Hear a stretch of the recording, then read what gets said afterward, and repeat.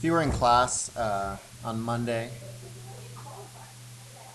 what's this, the 5th of November, we did a little demo that talked about which one feels more force, a bullet or a gun.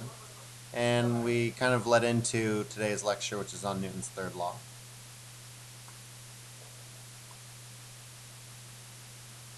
And the key vocab is going to be weight, action, reaction, equilibrium, mass, and the normal force. So this is Newton's third law. It should be on page 31 in your notes. And the definition is, for every action force, there is an equal and opposite reaction force. So this is a vocab word. And the key words are, for every action force, there is an equal and opposite reaction force. The way we say this mathematically is a formula that we won't really use. You can kind of do it in your head. Force of A on object B is equal to the negative, and this just means opposite direction, of force object B on object A. And this is the example that we watched in class. Let's see if we can see it really quick.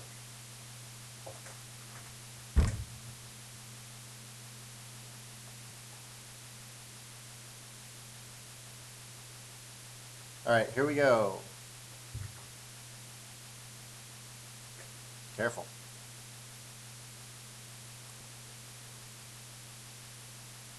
So the question was, what feels more force? The gun or the bullet? And the answer is, it's the same, and let's talk about why. First thing we do is we look at these action-reaction pairs. And so I want you to write these quick and draw these quick little pictures, but I want you to add the reaction force and reaction pair. So here's the action.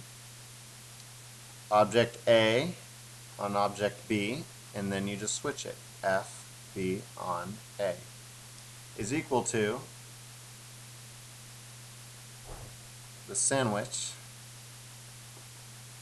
push up on T. So finish these really quick. Pause the video, draw quick little pictures, nothing too detailed. Legs push back on planet, planet push forward on legs. So when you're running, you're being accelerated forward, but a very tiny bit. You're also moving the planet backwards. It's just that the planet has such a bigger mass that you barely feel it because the force is equal. If you push down on chair and you're in equilibrium, the chair pushes up on you. We've talked about this before. Alright, normal examples. This is kind of like example number one. Copy this down and then maybe do a little stick figure picture. And try to solve it. Here comes the answer. If it's 20 newtons to the left, that means that the rock is pushing back on the student with 20 newtons to the right. Equal and opposite. Because if the rock didn't do this, forces would be unbalanced and the kid would be rolling the rock forward, but that's not happening. Next example. This is another weight example, another type of thing you'll see. So copy this example down. This is almost the last thing. So here's the answer. If you're holding a 15 kilogram mass in equilibrium, what force, what amount does the hand push up on the weight? So we have an action and we have a reaction.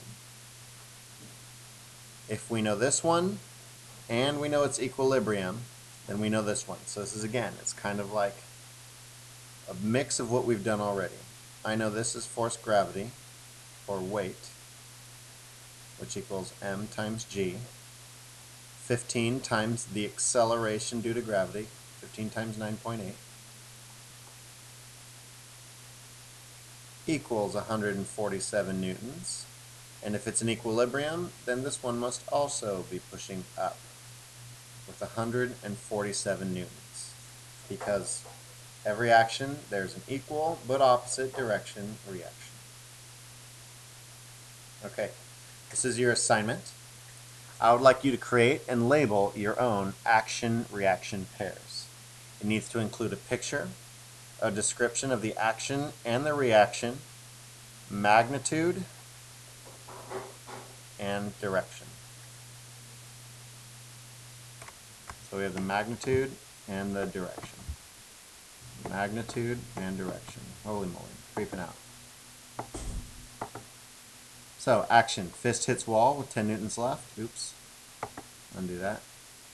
Reaction. Wall hits fist, 10 newtons to the right.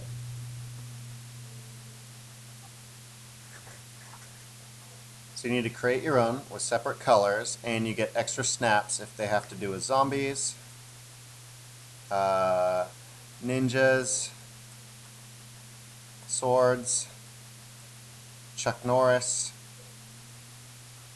and anything else awesome. If you have these things in your action-reaction pairs, you get a super bonus. Alright, good job.